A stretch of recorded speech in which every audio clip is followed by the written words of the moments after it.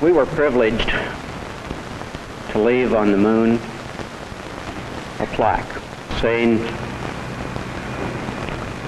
"For all mankind."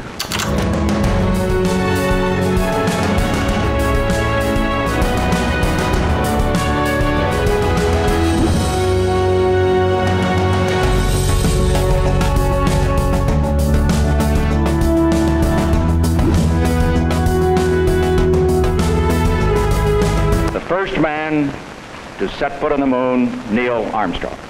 We were privileged to leave on the moon a plaque endorsed by you, Mr. President, saying, "For all mankind." You too took a trip, and you pointed out around the world and carried that message to all mankind. Perhaps in the third millennia, a wayward stranger will read that plaque at Tranquility Base. Let history mark that this was the age in which that became a fact. I was struck this morning in New York by a proudly waved but uncarefully scribbled sign. It said, "Through you, we touched the moon.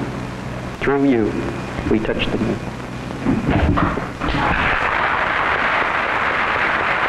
It was our privilege today across the country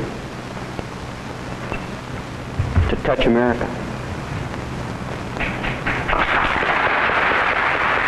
I suspect that perhaps the most warm, genuine feeling that all of us could receive came through the cheers and shouts and most of all the smiles of our fellow Americans. We hope and think that those people shared our belief that this is the beginning of a new era. The beginning of an era when man understands the universe around him, and the beginning of the era when man understands himself.